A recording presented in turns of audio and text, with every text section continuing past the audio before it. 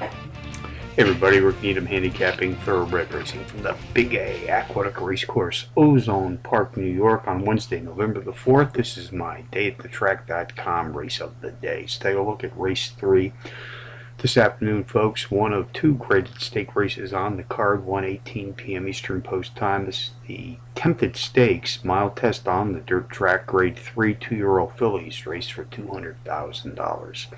Contenders: number 3, Floridora; number 2, Welcoming; number 4, Big World; and number 6, Bon Ree.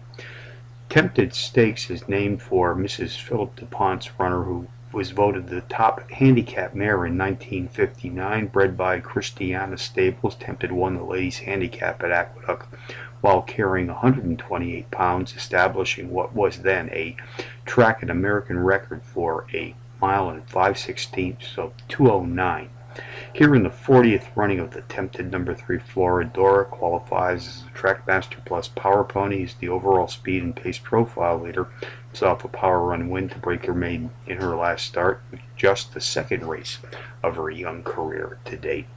Number 2, Welcoming, the morning line favorite, also has a nice pace profile, has hit the board in power run fashion in both of her last two, including a power run win to break her respective maiden in her last start. Race 3 summary: number 3, Floridora, tops my contenders list today here at Aqueduct, which also includes number 2, Welcoming, number 4, Big World, and number 6, Bon Ree. That's 3, 2, 4, 6 in the third from Aqueduct, the $200,000 grade 3 Tempted Stakes.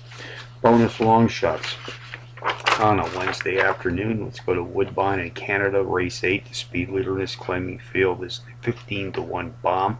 Number 12, Sion, who's taking a class drop of 3 units this afternoon.